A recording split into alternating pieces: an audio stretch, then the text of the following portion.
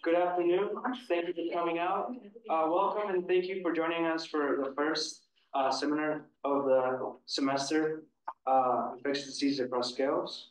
It is with great pleasure that we welcome Dr. Nita Bharti to the seminar series. Dr. Bharti is a renowned scholar whose interdisciplinary research transcends traditional boundaries, merging epidemiology, ecology, and demography to shed light on pressing global health challenges. Dr. Bharti earned her bachelor's degree in anthropology and astrology with honors from the University of Michigan, Ann Arbor, go Blue, and her master's degree in biological anthropology from Penn State University. She also went on to obtain her PhD in biology from Penn State and subsequently became a postdoctoral researcher within Princeton's Department of Ecology and Evolutionary Biology. Dr. Bharti's innovative approaches seek to uncover the links between human behavior and human health, as well as the interactions that lead to disease emergence, transmission, and persistence. Dr. Bharti's dedication to scientific inquiry and her commitment to addressing real-world health issues make her a distinguished leader in infectious disease ecology, with her approaches having a powerful positive impact on the reduction and prevention of infectious diseases. We eagerly anticipate her enlightening presentation and the valuable insights she will share with us today. Without further ado, please join me in extending a warm welcome to Dr. Nita Bharti.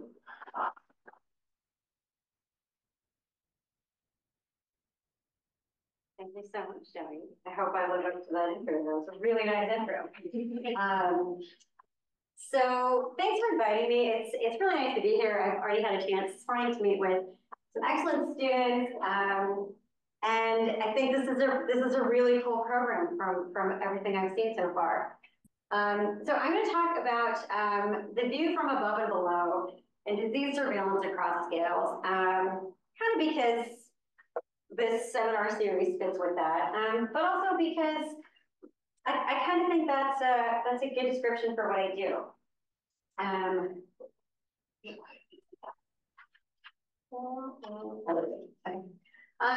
So I use this really simple framework for a lot of the overarching view of what I do, and I like the simplicity of it, but I like that it also it's really useful for contextualizing any one of these three elements, these fundamental interactions in disease ecology. In this sort of triad, the way that I look at it, the environment can include a lot of different things, right? So it can include what you think of as maybe like climate, weather, or landscape factors, but it also includes cultural, social, political, and economic factors. And those play a really significant role in a lot of disease ecology. And we measure all of these things with different metrics, each of these three factors, and across different scales. And that becomes important when we talk about disease ecology across scales. I was asked to say a few things about how I started doing the kind of research that I do. And it was an interesting thing to think about, because I don't know that I've ever really thought about how I started doing what I do. You just sort of end up somewhere, I guess. And I think it's easy to sort of retrospectively construct a really tidy narrative. You got to a place because you made a lot of very intentional decisions in real time. But since there's a lot of students here, I'm just going to say that's really not what happened at all. So Debbie covered most of this, but the idea here is that I did a lot of random stuff. I worked in a bunch of different fields, and I have degrees that are sort of across social sciences and natural sciences. And I think that made me able to think about interdisciplinary problems and solutions, and to think about problems across scales. And that picture at the top, that's the spirit of Detroit. So being DeVito from Detroit. We're best friends now. And he's wearing a t-shirt that says "End polio." And yeah, so I think, these are all the things that kind of shaped me and led me to where I am in a maybe not super linear way. And I think having a broad background is a fantastic way to end up somewhere that unintentionally fits your interests.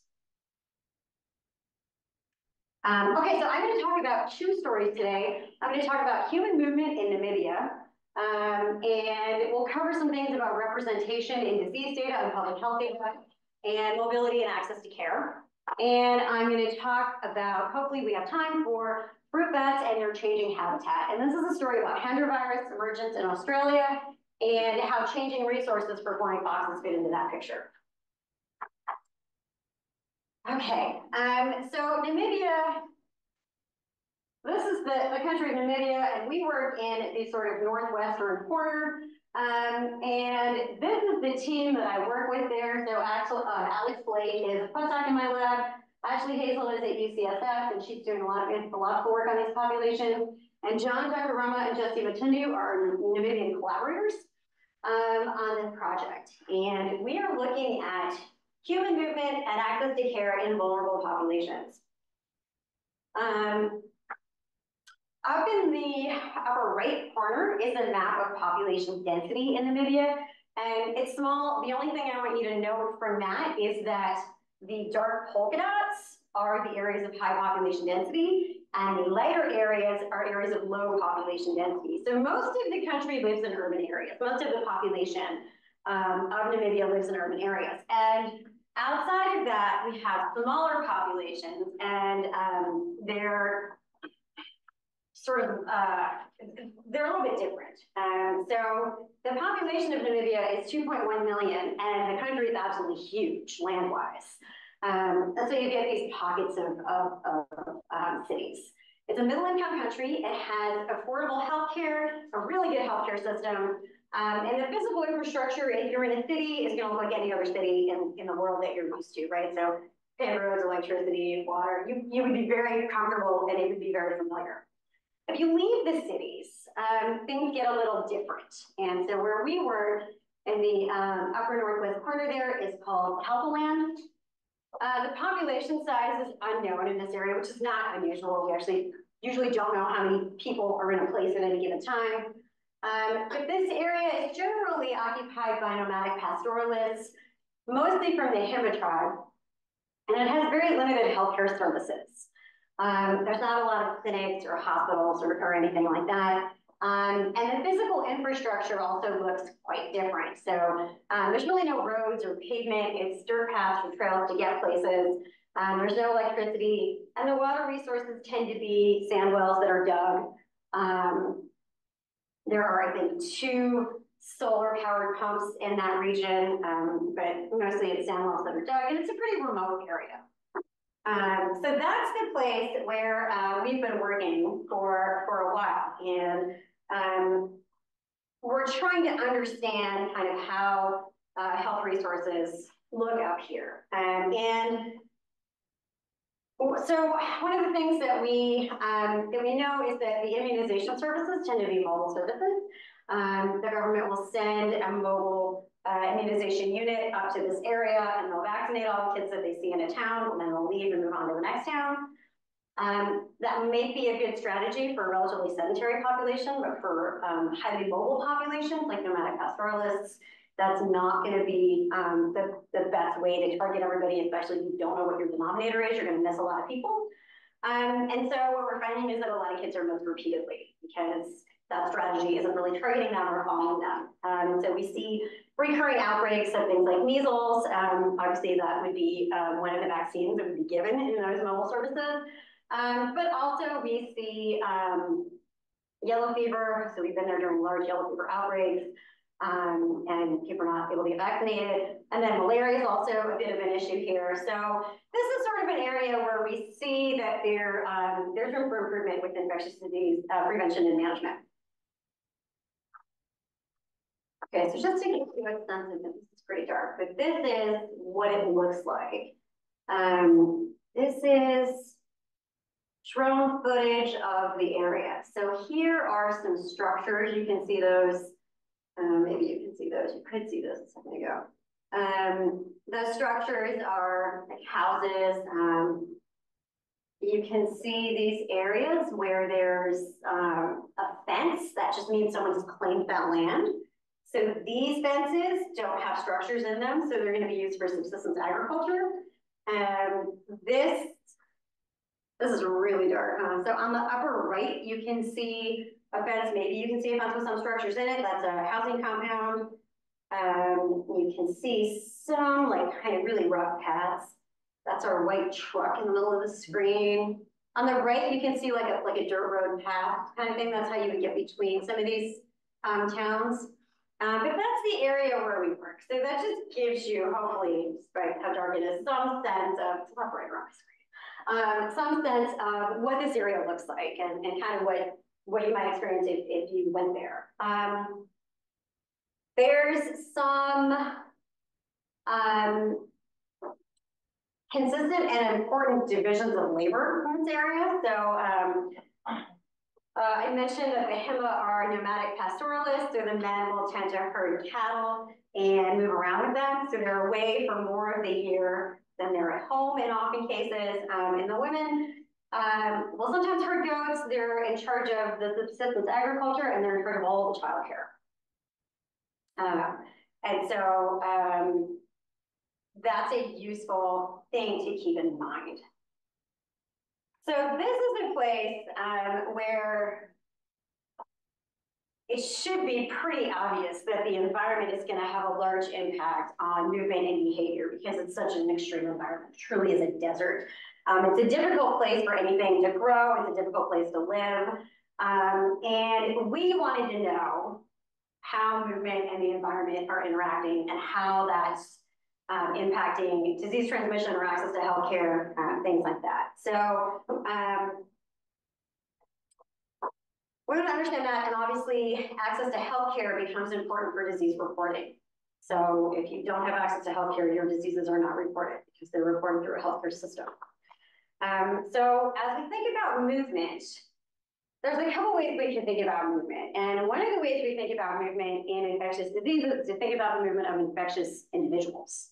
And whether they are moving between populations, are they introducing a pathogen to a new population? This is often what we do with retrospective contact tracing or outbreak analyses.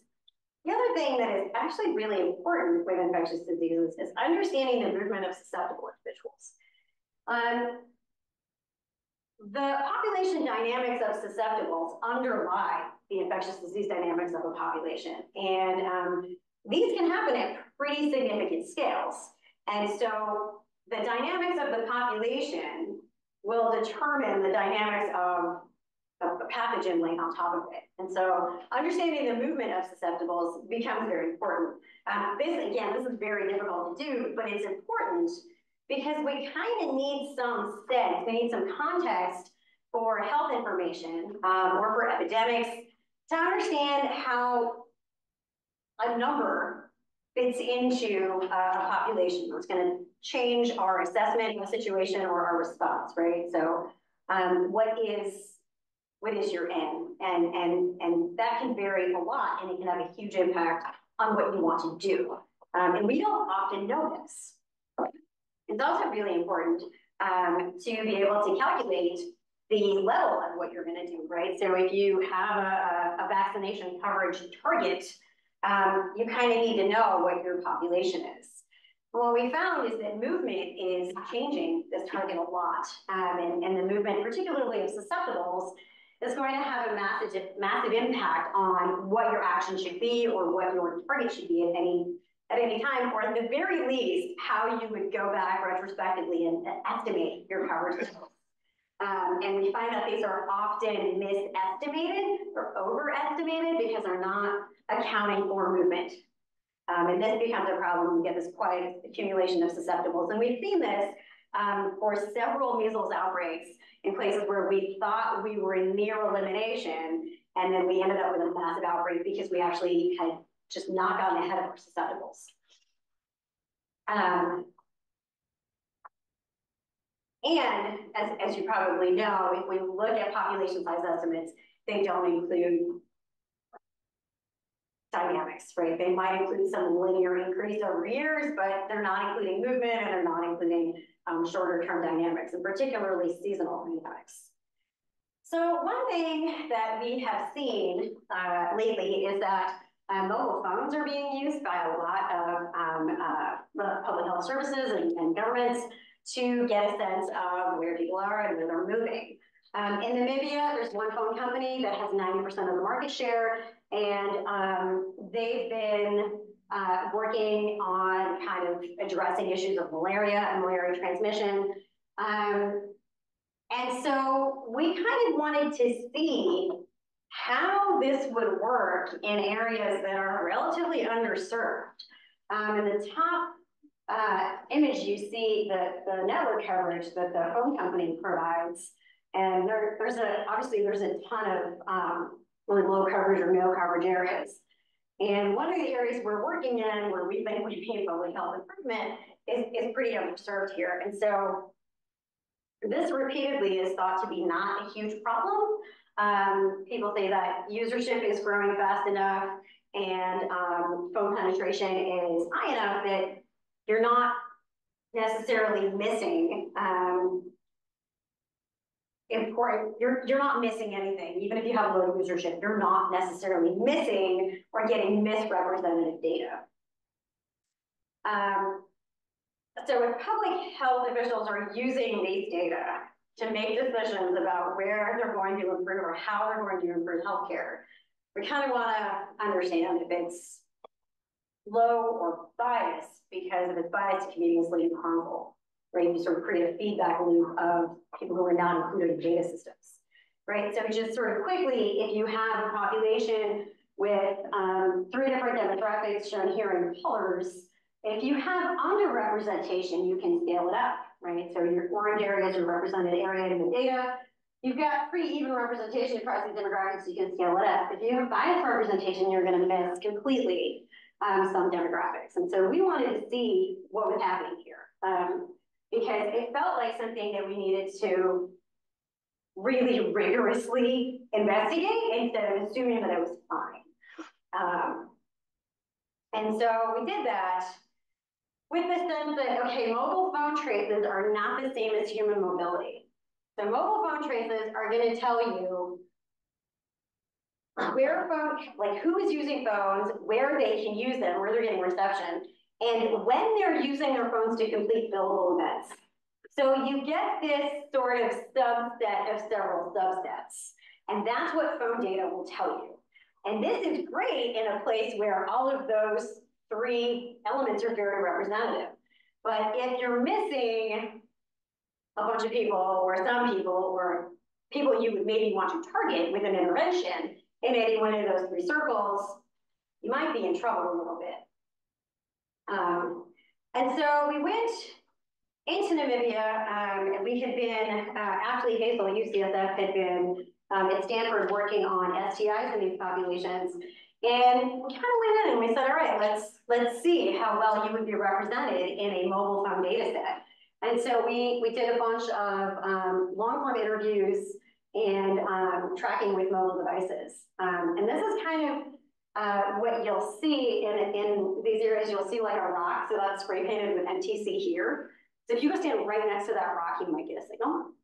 So we geotagged a bunch of these places, and we basically tried to understand how people are using phones, where they're using phones, and how they're accessing healthcare, and how those 2 things matched up.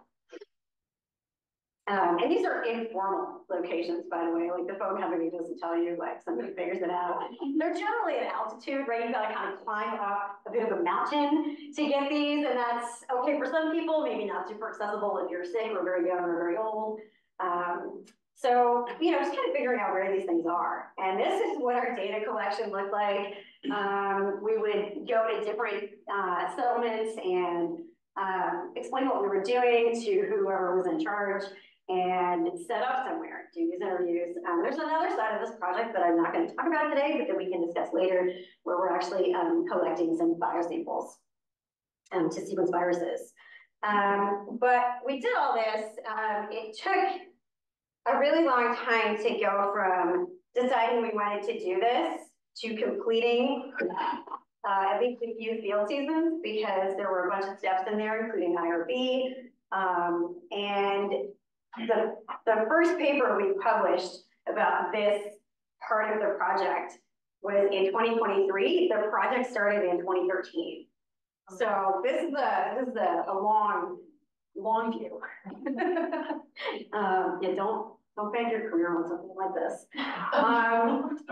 So what we found was that phone use, so this is Alex Blake, postdoc in my lab, did all this. He wasn't thankfully around for the data collection in 2013, but he was around when we were doing the analyses later. And what we found was that phone usership is low. Only 30% of the population is using phones, but it's also extremely biased. So it's mostly men that are using phones. Women are largely left out of phone usership entirely. And that means they're largely left out of phone-derived mobility patterns and those data. So far fewer women use phones than men. And the other thing we found is that phone owners move differently than non-phone owners. So if you're looking at mobility traces from phones, you're getting a specific subset of the population. In this case, they move more than non-phone owners. So they look like they're more mobile. If you were to take at face value phone data as representative, you would think you have a more mobile population. So we asked people about, so these are let me explain this really quickly. These are the curves show the density plots of the distributions of the number of destinations people said that they went to in the previous 12 months preceding the interview with us. And the mean values are indicated by the vertical dashed lines. People with phones reported a mean of 3.5 destinations, and people without phones reported a mean of 2.6 destinations. We capped these at 5 during the interviews. If we had let people go longer, we might have gotten a much bigger split, but we were also trying to locate these on maps, so we kind of limited them. But people without phones didn't fill up all 5, basically, nearly as much. So people are moving less if they don't have a phone. So phone data already are not representative of the demographics of the population, because women aren't using them, and they're not representative of people who aren't moving that much. The other thing that we found that was really interesting was that they're not representative of travel time to healthcare or access to healthcare. So people with phones, on average, report that they take 3.8 hours to get to a healthcare, a point of care. And people without phones report that it takes them 5.7 hours to get to a point of care. That's just how much time they're traveling. Yeah. Is this already kind of just for men or just for women? This is everybody right now. I'll show you the splits in a minute. It ends up, well, I'll just show you the splits in a minute. But yeah, this is everybody. This is the whole population.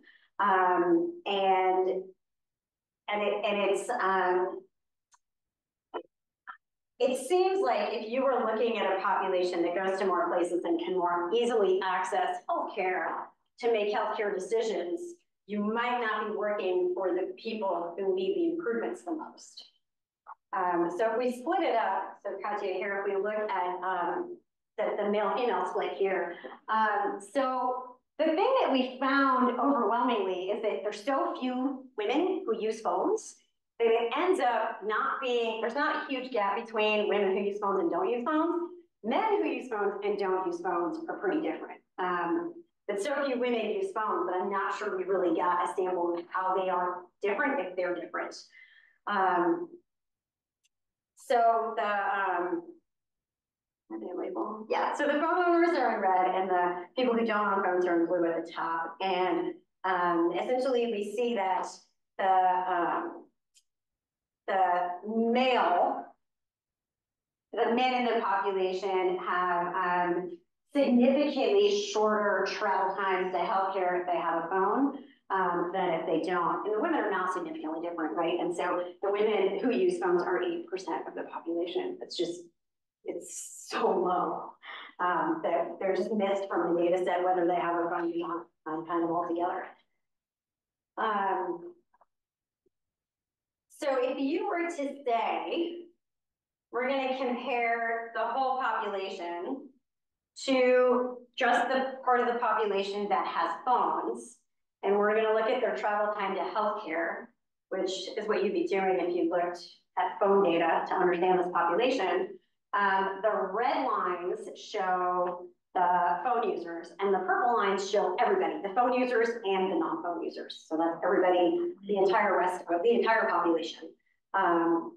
And what we see here is that the mobile phone data are not representative of the full population, and they underestimate the travel time to healthcare. I'll say more about this. So the intensity of the shades of gray at the bottom panel, that represents the size of the absolute differences of these step curves. And so if the value is above 0, it's an answer that phone owners provided more than non-phone owners. And if it's negative, it's non-phone owners have done more than phone owners. So one thing I'm not really going to talk about, but that is obviously present here, is that not only are there gaps in the access to healthcare and the demographic use of phones in this population, but you're basically seeing whose diseases are getting reported, right? So if you're in the demographic that's not able to access healthcare, your diseases aren't being reported in disease surveillance data either. And those could look pretty different too. So then we said, what if we take this a step further and try and look more at who we would capture and where in space we would capture them? We can assume favorably that everyone is always using a phone to complete a billable event when they can be. So we're not going to worry about that bias. But if we look at where and who could be captured in these phone data based on what we know about their mobility traces, this is what we come up with. So each row here is a town or location where people said that they went. On the left are the answers from people who own phones, and on the right are the answers from people who don't own phones. At the top in the green are places where phone reception is easily available. The light green, or the medium green, I guess, the medium green is where phone reception is limited. So like that rock at the top of the hill that said MTC here. Not everybody's going to use it, but let's pretend they could. The lightest green is places where people report that reliably report that there's no phone coverage, and where we went and could verify that there was no phone coverage. And at the bottom is places where people say there's no phone coverage, but we couldn't go verify it. So there's, in all likelihood, no phone coverage. What this means is that if you're looking at data on mobility from these populations, you're only going to get the top 2 left quadrants in light gray. All the other movements are missing from your phone data, either because people who don't have phones went there, or people went there and there's no phone coverage. And if you don't have phone coverage, you can't ping off a tower. And if you can't ping off a tower, you're not in a mobile phone data trace. Does that make sense? So we're missing not just people, we're missing a bunch of places. And a lot of these places are places where there's not great healthcare. They're very far from an access point. So if we were trying to use phone data, for example, to preemptively limit the spread of an active outbreak or something, we would go to the places in light gray, and we would miss everything in dark gray, because we wouldn't know people were going there because they wouldn't be in the phone data. Those places are missing.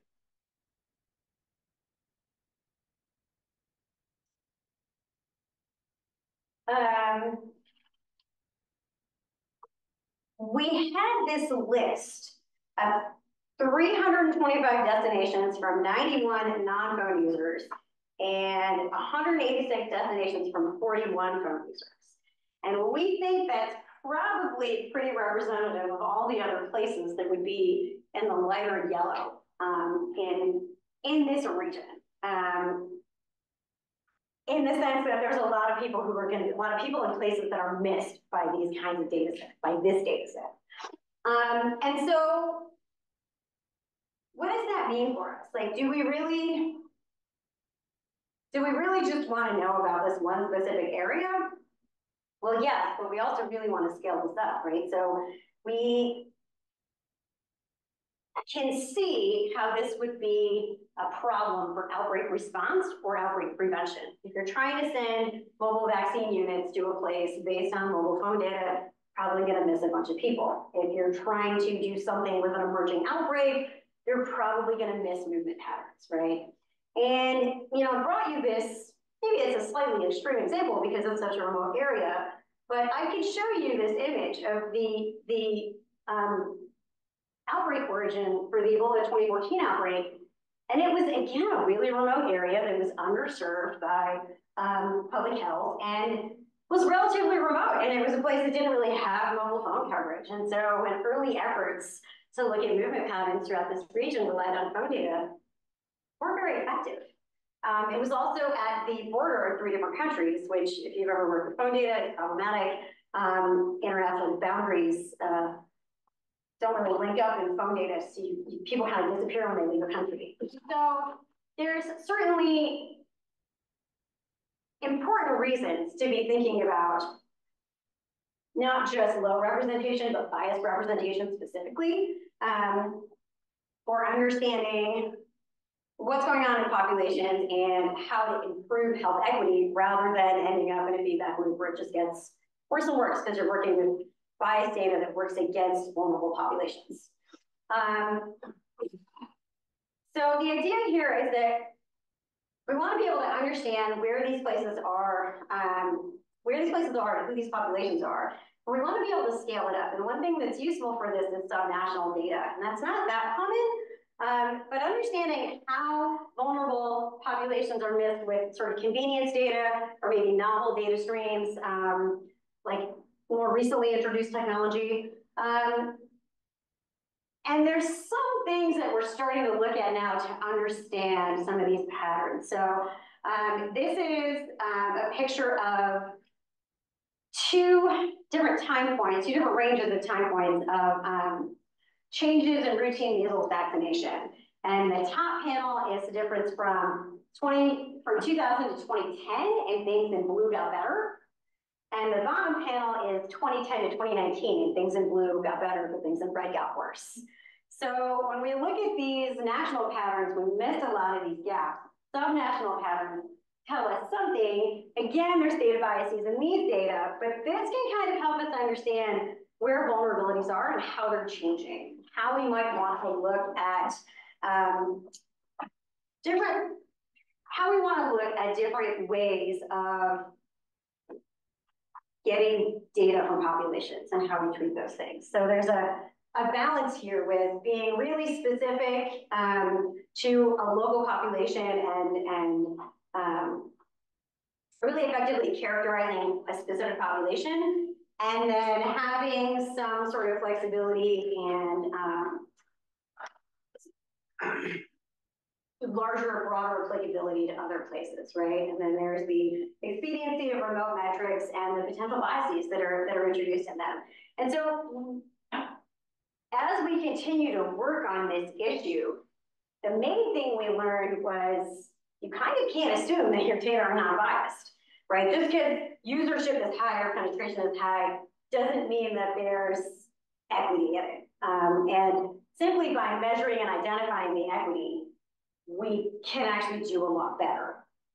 And some of that is accounting for local behavioral factors, and some of that is just recognizing that there's inequities everywhere. So there's an interesting thing that came out of this. We've sort of looked at this digital divide as a top-down issue, right? So how are policymakers using these data and who are they missing?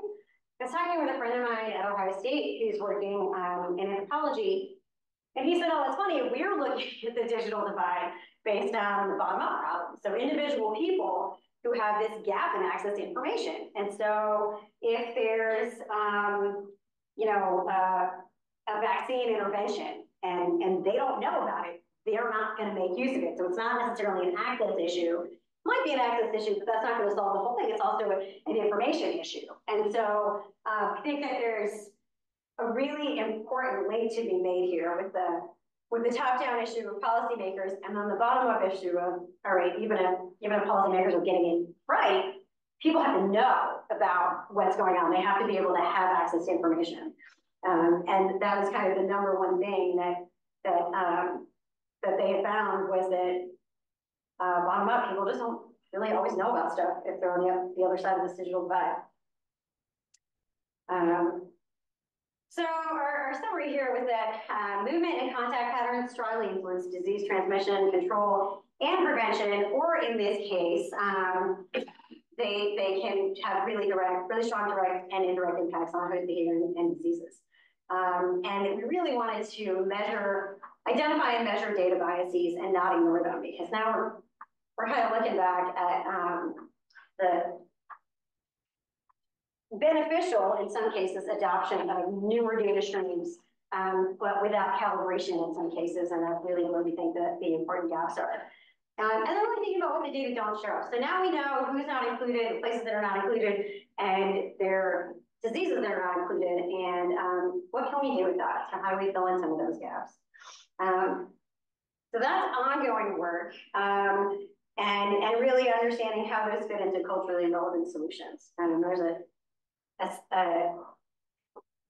save it for there because we're going to run out of time, but there's an interesting story there about things that have worked in other places that would just not work in Namibia, in this part of Namibia, based on what people think is proper healthcare and what's not. We have a question from the chat. Oh yeah. Vitaly asks, do these differences in distributions matter? E.g., what will be the impact on infection spread, etc., when misrepresenting the data from phones versus true? If this is unknown, these differences could be biological relevant. So I think they are biologically relevant. I think like the easiest answer is if we're missing all the women, and the women are fully in charge of healthcare, we're missing all childcare, sorry, then we're missing all the kids, right? And a lot of the immunization efforts that come up in the mobile units are childhood vaccines, right? It's polio, measles, they're supposed to be, they're trying to be targeting kids. So they're missing a lot of kids if they're missing women. And that's a really easy way to sort of think about the really basic gaps that you might have if you're targeting one population and you're fully missing them in your data set. That's not a great match. I think that's kind of what she maybe means, or he, does that answer? Just to kind of build on that, I was wondering, so obviously kind of the mobile phone data are highly valuable, right? Yeah. And so, and I think it's important to kind of document these biases rather than just kind of the underrepresentation, right? Yeah. I'm wondering whether there's kind of general conclusions that can be kind of drawn. So if you do your analysis with kind of mobile phone data and you look at malaria transmission in Kenya, let's say, right? Yeah. Are there certain you reach certain kind of conclusions about, vaccination rates that have to be in place or whatever, right? Yeah. So recognizing kind of the bias, that there are likely biases, right? And that they might, is there anything about kind of saying, well, the conclusions that are made in terms of policy recommendations, that they're probably very conservative estimates rather than, so how are there any generalities that can be drawn along that line? Yeah, this is a really good question. Thank you for asking this because I kind of probably missed this when I was talking. So one thing we don't want to do is throw out phone data because it's really valuable. It's really good data. And a lot of times we think of it as a gold standard. Whether it is or not is a different issue, but it is a very valuable high resolution type of data.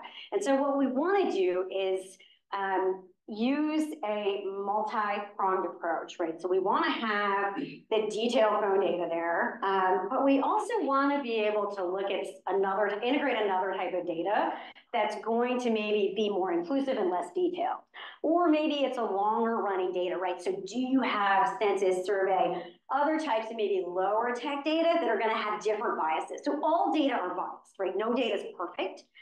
What you want to do is integrate data with different biases. So you fill in the gaps, right? And so that's kind of where, all right, so if you have mobile phone data, maybe some surveys will fill in the gaps, right? If you have maybe like some longitudinal data that predates mobile phone data, that might actually be useful. On its own, probably not. But integrated with phone data, maybe.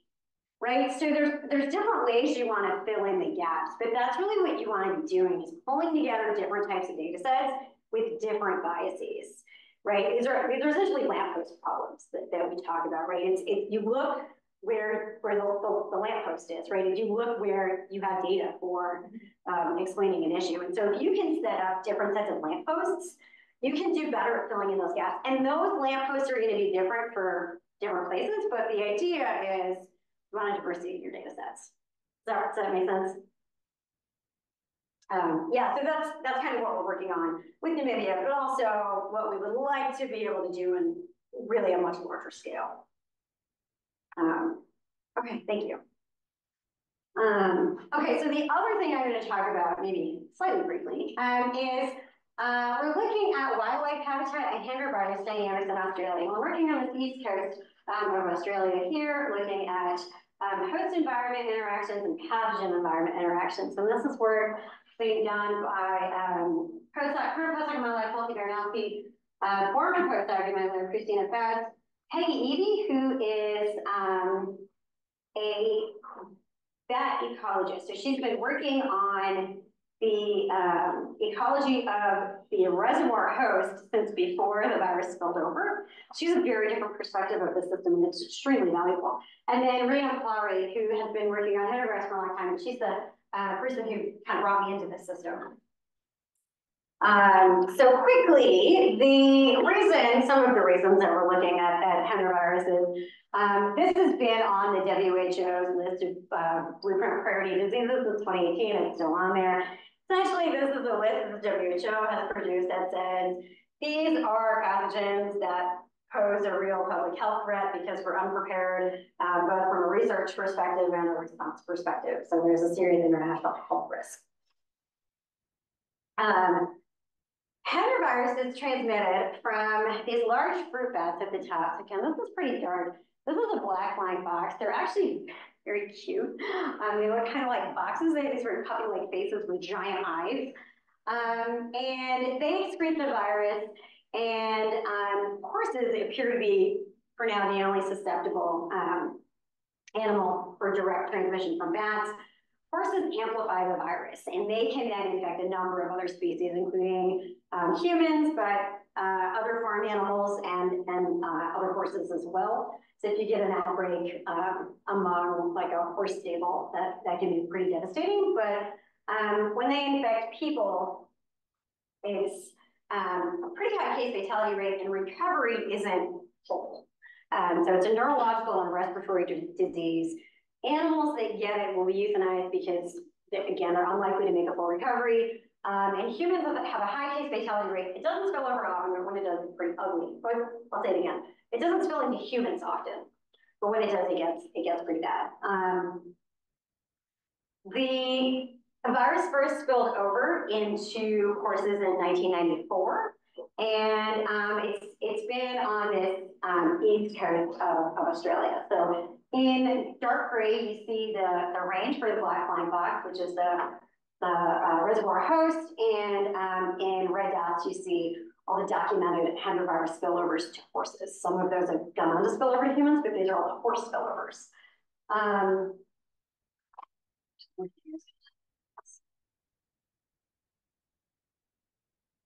Bats have probably, the reservoir bats, the black boxes, have probably had this for hundreds of years. We just didn't see it until 1994 that we know of. There is no direct transmission from humans forward, either to other humans or anything else. But Nipah virus, which is a close relative, does transmit directly between people now. And so that's one of the things that is I think a thing to observe of interest. So what we largely think happens is that bats are foraging at night and they're feeding on trees. They eat nectar and they are important pollinators. So they have some important ecosystem services. But so they're going to find trees that have some nutritional resources. They're feeding on them, and then they're shedding the virus into the ground below the trees. And they do that overnight. And then early in the morning, horses come by and graze, either inhaling or ingesting the virus. That's how they most likely get sick. And the virus is single-stranded RNA, so it's sensitive to UV rays, temperature. So, you know, if you if you can prolong the horse contact with the area below the tree long enough, it might not even be an issue. But this is kind of what we think happens as far as the transmission. These bats are historically nomadic within the range, so there's different complications with understanding their abundance, their distribution, really too specifically. So we kind of know where we've seen spillovers and we kind of know where we've seen roosts, but there are a lot of gaps in really fully understanding where these animals go. But one thing that is useful to know about Hendra is that it started in Queensland, which is the northern state here, and then it has more recently moved into New South Wales. And so the red line is cases in Queensland over time, and the gray line is New South Wales. So we hadn't seen it in New South Wales before 2006.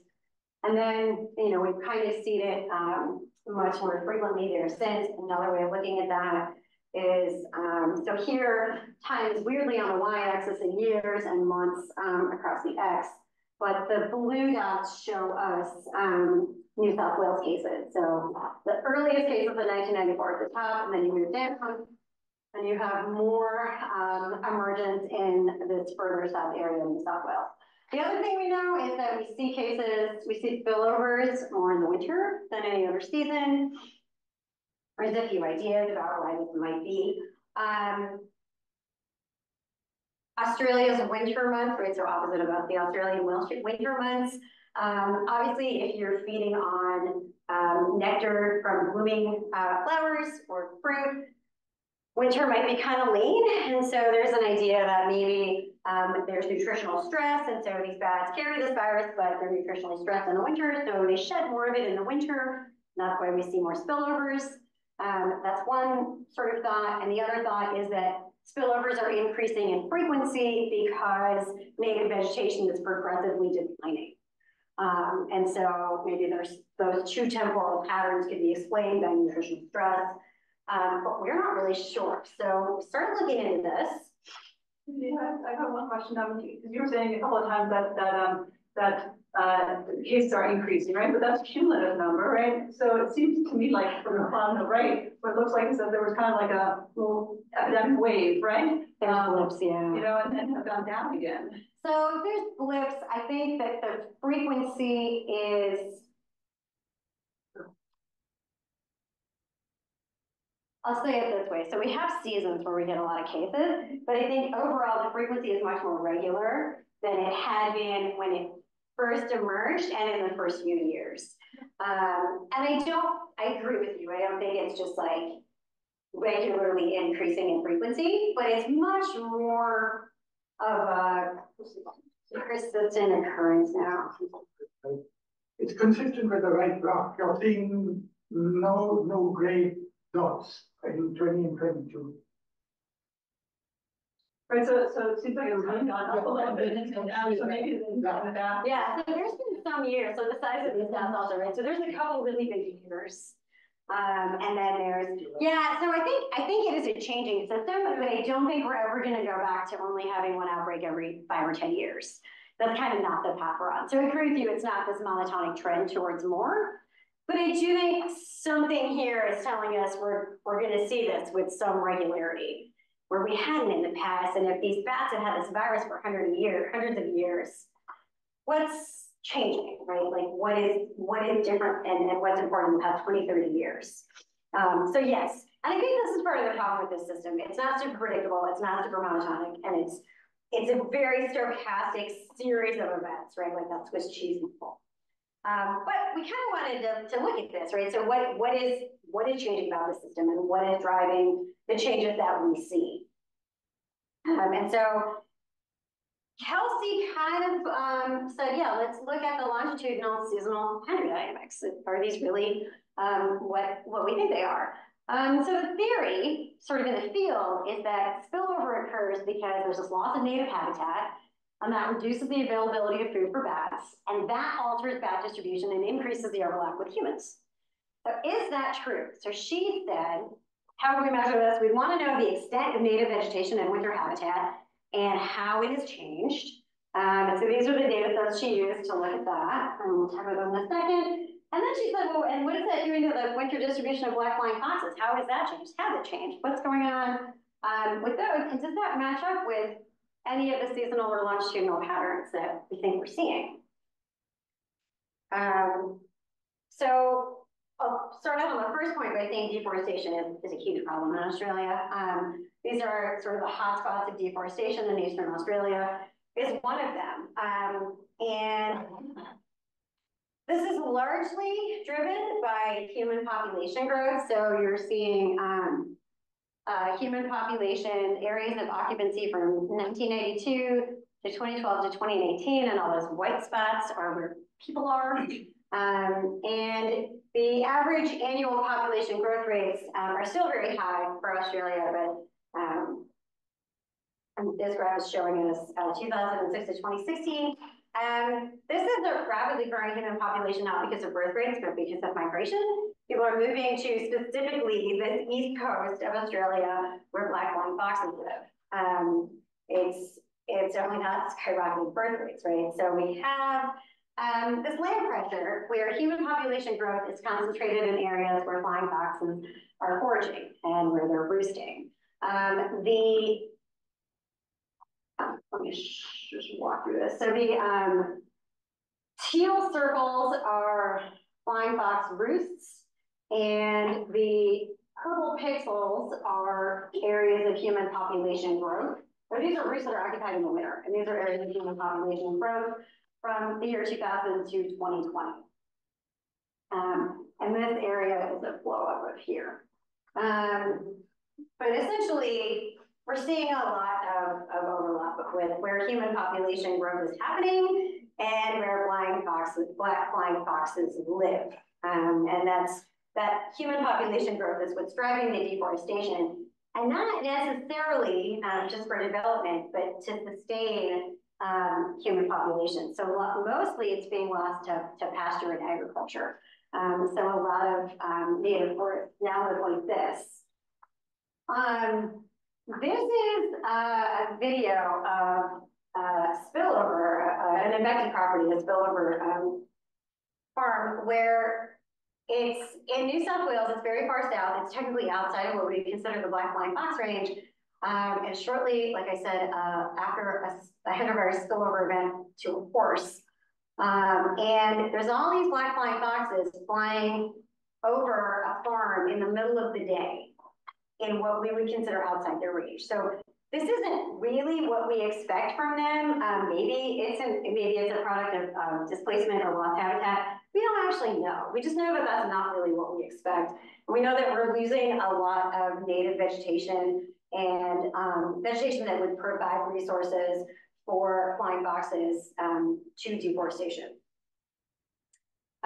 So I kind of get through this quickly. So Kelsey looked at some serial data produced by the Queensland Herbarium that looks really specifically at where native vegetation is and how it's been lost. And every 2 years, they measure this. And so she looked at different bioregions that had black flying fox roosts that were occupied in the winter. And she looked at their change in woody vegetation extent. And she found that over a period of 20 years, from 2000 to about 2020, every bioregion had a net loss. There were some clearing bans in place because deforestation was a problem here, and they worked sort of temporarily, but the net losses were still there. And if we look specifically at winter habitat within those bioregions, not just woody vegetation, but specifically species that produce winter resources for the bats, there's just loss in every bioregion. And the clearing bans can reduce the rate of loss, but there's still loss. Zooming in, we see that a lot of these sort of remnant patches or patches of native vegetation that contain winter habitat are consistently lost. And so as humans and bats are occupying the same areas We're seeing increasing human-bat conflict. And so even though they're important ecosystem pollinators and they provide these services, there's a fair amount of maybe undesirable side effects that go with that. They are protected species, but it's not great. So people will try and displace these roosts when they move into their neighborhoods.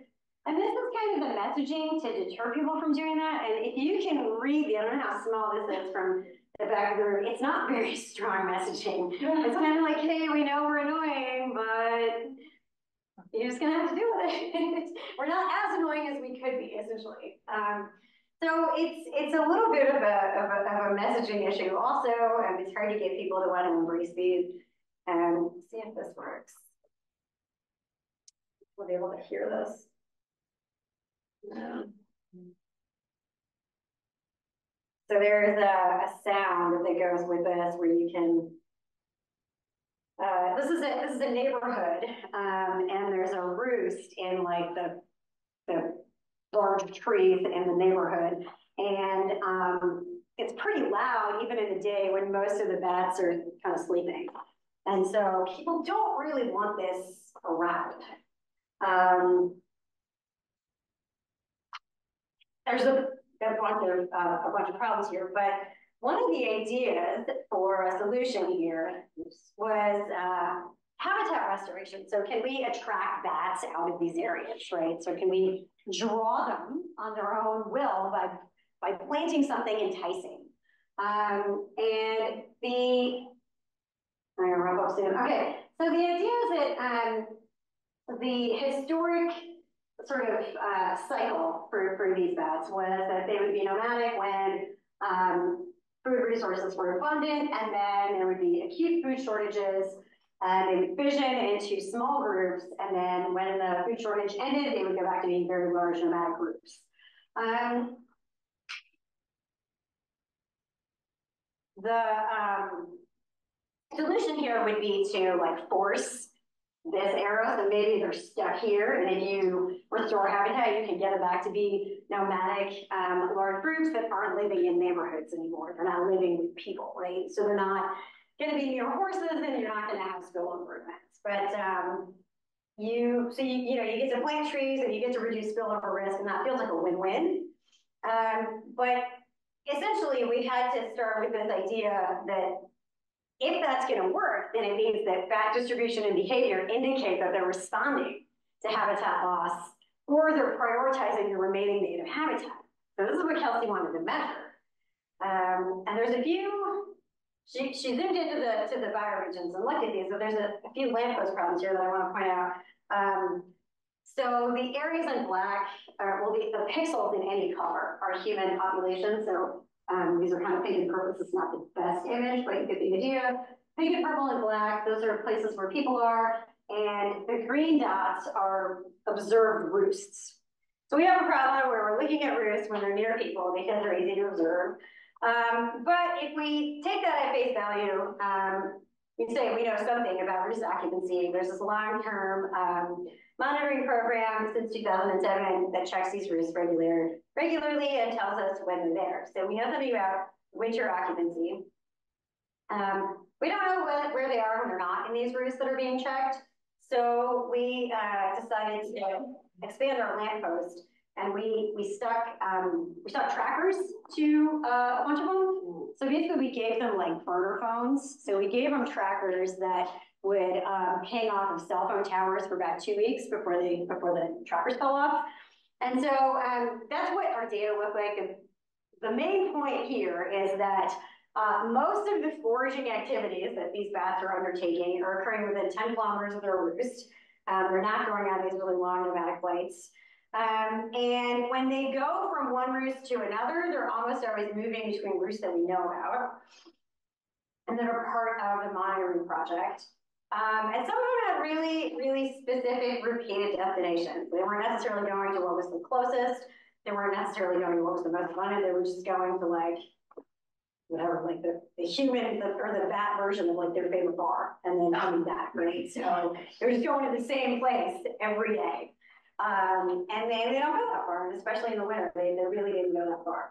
So what's in 10 kilometers of a roost? Well, it's not the really high quality native habitat. They're not prioritizing that. I won't walk you through all these because we're going to be out of time soon. But essentially, we find that they're not choosing to roost near high quality native habitat. They're not roosting near what we would restore. And they're not necessarily foraging on it either. They're also, so they're also not in places where there was formerly high quality native habitat. They're kind of just choosing to be close-ish to people. I'm gonna skip this.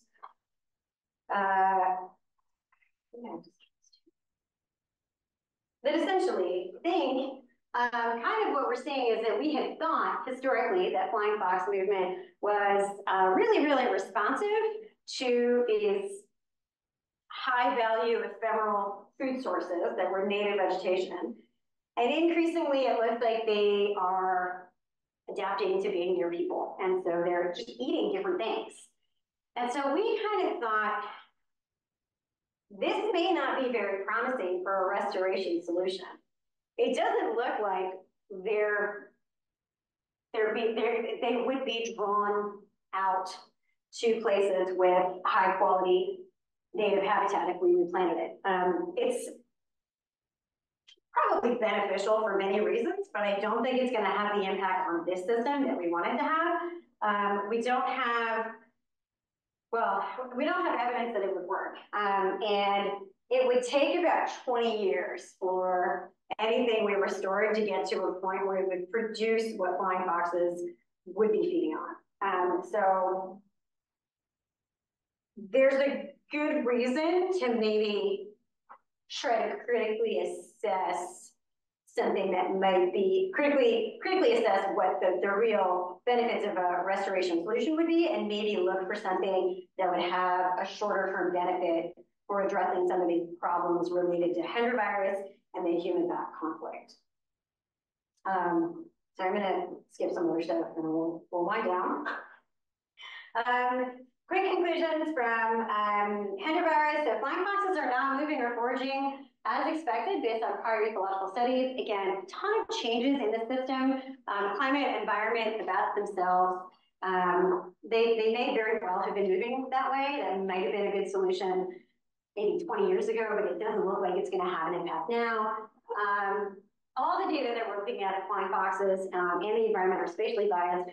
Most of the species identification that we're working with, that's really more accurate in places that people go a lot.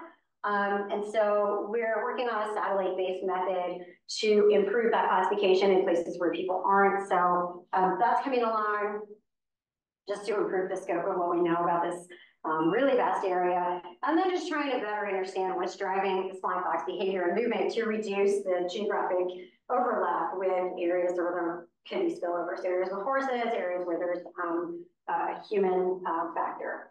I think I'm going to stop there. Just put some collaborators, funders up here. And yeah.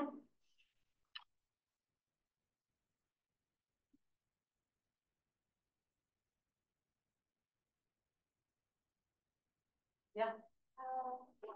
Like you answered this question that roll out on data to bias and all data sets are proprietary and some other data sets you don't have, right?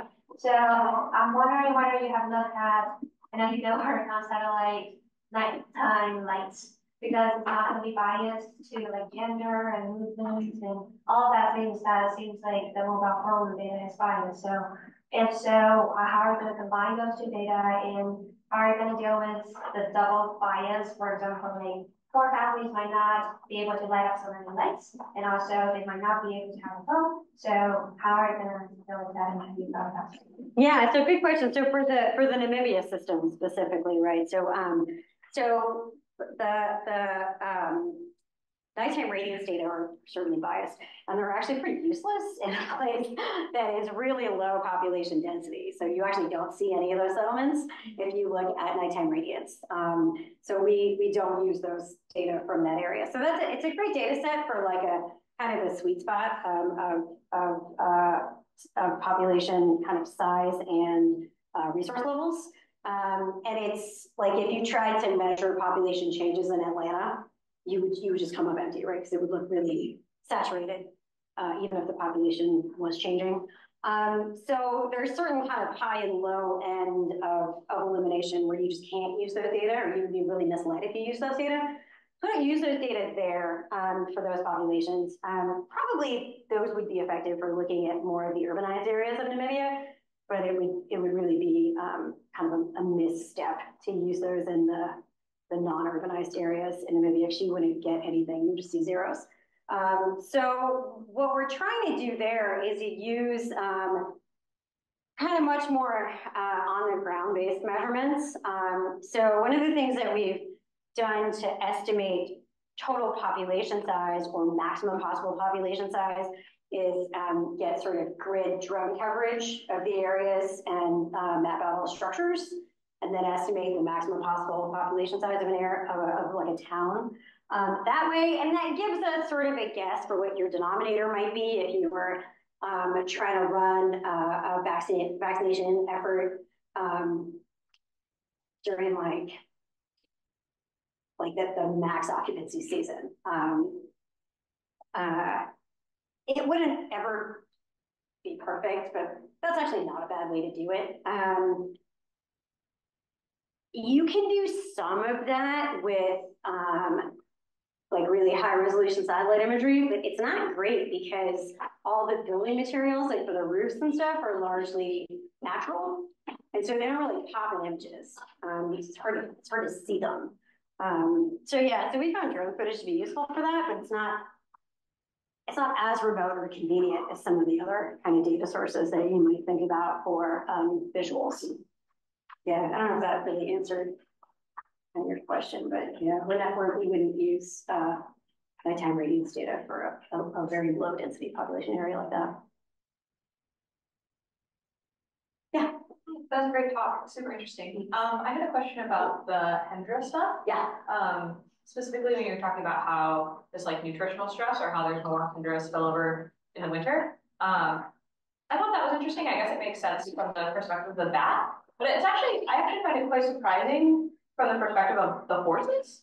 Because I guess like in Australia, a bunch of horses during their winter are here in the US racing. So like horse populations in Australia are changing. And then during the winter, presumably they're not foraging on grass because it's not growing. So they're not going to be like under these trees. They're getting hay probably.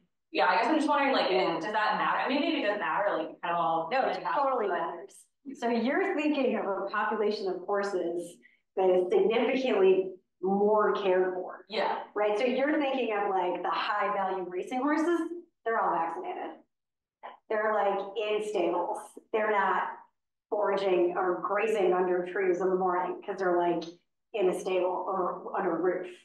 And they're vaccinated. So they'd be vaccinated if they're going to trial. So there's a horse vaccine for Hendra, which could solve a lot of the problems. But as long as there's been vaccines, there's been anti-vaxxers. So as long as there's been a Hendra vaccine, there's been anti-Hendra vaxxers. But that actually hasn't solved the problem in the way that we had thought it might.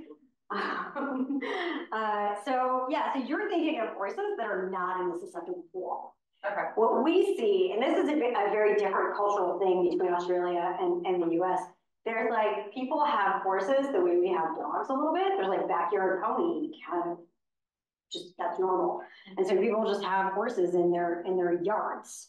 And those horses don't necessarily have like a roofed shelter that they would be in overnight. And so they might be sleeping under trees and waking up and eating whatever. So there's a couple sort of really simple interventions that have been suggested in Australia for these kind of backyard pony horse owners. And one of them is just have your horses under a roof overnight, like put them in a stable or some kind of structure. And the other is get them vaccinated The vaccine is expensive, and it is a series that you have to keep up with. So it's like every 6-ish months, you have to get your horse vaccinated against Hendra, and it's a pricey, pricey thing. And so it's, and frankly, if you live in Australia and you're like, okay, there's been like fewer than 100 horse cases ever, like if I'm not winning the lottery, my horse isn't getting Hendra, right? It seems unlikely. Statistically, but you know, this is sort of like, are you going to really spend what you would have won in the lottery that you didn't win on vaccinating your horse? That's probably not going to get effective. So there's just some messaging, I think, that and some interventions, right? If that vaccine was more affordable or more convenient, maybe the uptake would be better. And yeah, the horses you're thinking of are not going to get infected with Hendra. They're just not. They have a better life. Yeah. I have a kind of a follow-up with the virus ecology. Yeah. So does it always, or maybe not always, but does it most of the time go through the horse, or can like a human get it directly from like bat droppings or things like that? It has to go through the horse. Okay. And we think there might be something dosage related. So when the horses get infected, they really amplify the virus. They get like a ton of it's a respiratory neurological virus, so they get a ton of respiratory, sometimes like foam and mucus, and that we think is really why it can then go to just about any other species. But we don't see Hendra ever go from a bat to anything but a horse. So for now, they're an obligate bridge. And I don't know how long that'll be the case, but that certainly is the case right now. Yeah. So how much is known actually about the viral population dynamics actually in the bats, right? Because if it's primarily, right, I don't know what happens to bats, whether they get permanent immunity after bearing the virus, I have no idea, right? But if it is something like that, then you would expect only young bats to actually get infected, and their behavior might be different from the ones that you're tracking, right? So you have a bias, right? Yeah. So what is actually known about viral population dynamics in bats? Yeah, this is a really good question. This is work that Raina and Olivia have been doing between sampling and modeling, trying to figure out if it's SIR dynamics or SILI. So if there's a latent stage that they then go back to being infectious from. We don't actually know. We suspect that, so we've done some under-roost sampling where we try and see if we can find virus all the time. And what we think is happening based on the results of that is that we're more easily able to detect virus under roosts in the winter seasons, but that might just be that they're shedding it a little bit more, or maybe they're otherwise not controlling it that great during the winter. But yeah, it's a struggle with the bats. We don't totally know what's going on, but we don't necessarily. Yeah, I'll just say that. We don't really quite know what's going on. There's one other thing you said that. Oh yeah, so the trackers. Trackers are definitely biased. We put the trackers on bats that weigh over a certain amount, so more males. And we put the trackers on bats that we think are not, that are definitely not pregnant, and so it's not going to interfere with pup season. So we have a size bias with males, and then we have a seasonal pregnancy bias towards males. So we're not capturing the whole population. When we do compare male and female bats, it's pretty clear that the males are much lazier than females, so just not flying very far where you are. They're going to the bar. Any problem? Yeah. All right, so you have some more meetings coming up in a few minutes. So we'll give you a few minutes off, but thanks again.